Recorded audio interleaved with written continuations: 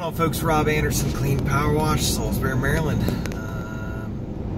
Want to talk about being prepared. This goes for my employees, and obviously this should be pretty well consistent across the board. When we go to do a job, we need to be prepared.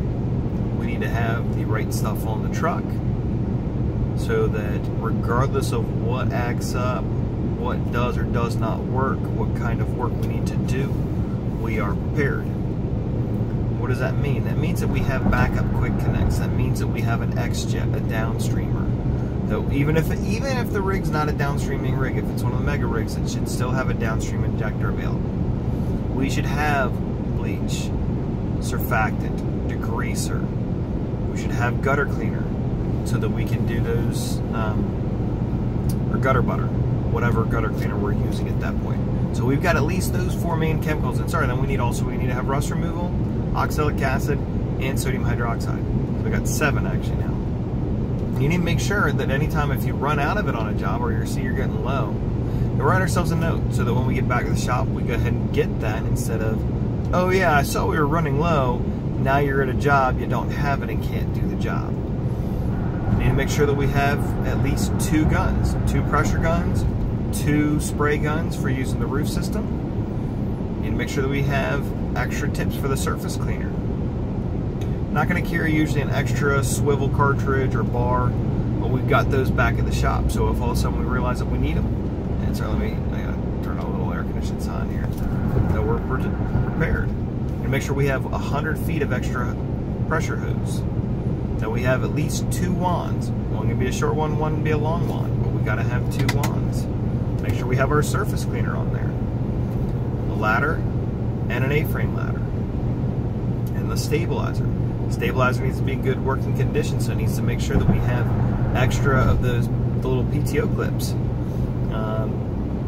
So we can make sure that we've got all 4 on there so that we're being nice and safe.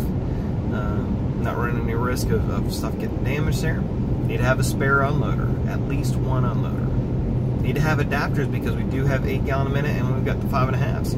So we need to make sure that we have an unloader that will work both ways and that we have an adapter to go from that 1/2 inch to 3/8 or 3/8 to 1/2 inch. We've got those fittings. You need to make sure that we have Teflon tape. Make sure that we have O-rings. Not those things, if we blow an O-ring and all of a sudden water spraying everywhere, that's not going to work well. An extra ball valve for high pressure. We can make it through it without that if we have to, but you want to make sure that you've got that. You should have at least 1 or 2 of the dental picks so we can get the O-rings out or we can unclog a tip if it gets clogged. Should have a spare thermal relief valve. That one we shouldn't need that often because, again, with bypassing so much to the tank, we should be good there. What else do we need to have on our truck for extra things? We need to have at least 1 quart of regular motor oil. Probably don't need the pump oil. If we really get to the point where pump oil is low or we're having issues there, there's bigger things that we need to deal with that back at the shop. So we got our surface cleaner, we got bleach, make sure we got plenty of that. Yeah, so those are the big things. And then, and a pump sprayer. We need to make sure that we have a pump sprayer. And if we run into issues with it, we can go take it back to Lowe's or Home Depot and swap it for another one. So that way, no matter what you're going up to do, you've got the chemicals that you need. You've got the equipment you need. By going to a job and find out we don't have a pump sprayer and we got to do rust removal, well then that's not gonna turn out well. You know, if we've got, all of a sudden there's oxidation and we don't have that oxidation chemical in there. We also need to have gypsum pellets and a bleach neutralizer, either bleach stop or halt or whatever product we want to use. That needs to be on there so that if we do have an issue, if all of a sudden some bleach spills or some plants seem like they are going to need a little bit extra attention, we can go ahead and put that stuff on there.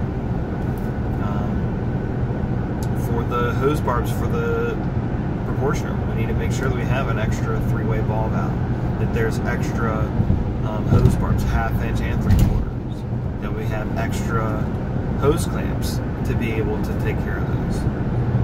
A knife, usually just a box cutter is sufficient, so that if we do need to cut some of that hose, we can do that.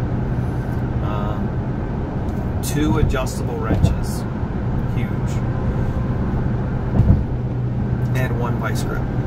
As long as we got 1 vice grip, we can grab onto, if something snaps, if a plastic fitting snaps, we can get that out.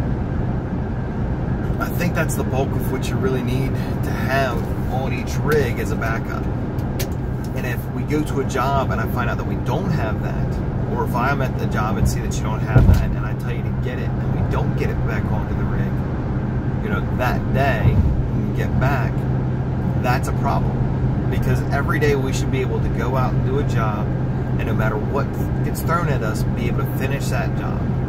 It may not be pretty, but we got to be able to get that job done, and then get home and get the reinforcements, get the other pieces and parts that we need to get it done. So I hope that helps. Again, this is mostly for my techs, but guys, all of what I just listed is great information, or great things that everybody should have on there. You need to have those extra fittings, because having to go, you know, pack up shop and go run over to Lowe's or Home Depot to buy other stuff is costing you a ton more money than it costs to buy those, you know, buy 6 or 7 of those $5 parts so that you're good to go. So be stocked, be prepared, make money.